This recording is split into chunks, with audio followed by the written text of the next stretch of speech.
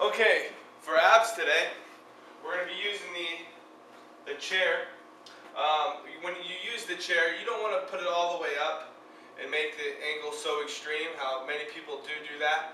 They put it on the top one thinking they're going to hit their abs the most because it's the most extreme angle. Not in this case. You don't really want to do that because you'll be generating too much from the hip flexors. But we're using those because it is our leg day. Our hip flexors are a part of our legs. So we're going to bring it not so extreme, about 1 notch down from the top level. All these are pretty much generally the same in every gym. So the second notch from the top. Alright?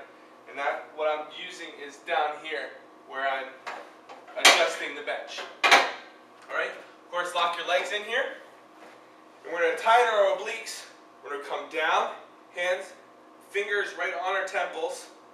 And you're going to bring your elbow, one elbow in the center of your knees. Coming back down to starting position, other elbow. I like to make it a little bit more dramatic, like I'm doing an elbow crunch. So I come in and I crunch my elbow, and then I crunch my elbow almost like I'm in the MMA and I'm fighting somebody, and I have to bring my elbow through that movement. And that gives me a little bit more execution. Alright, so that's going to be one of our ab routines. And then right after that, after we're done 4 sets of those, we're just going to be doing regular crunches for 3 sets of 25. So that'll be 75 crunches after we do our ab twists, or oblique twists. Alright, and that'll be concluding the leg day, concluding the workout.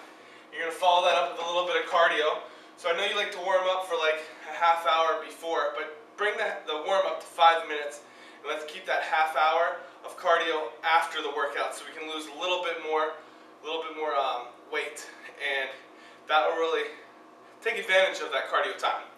Alright, so that's your leg day.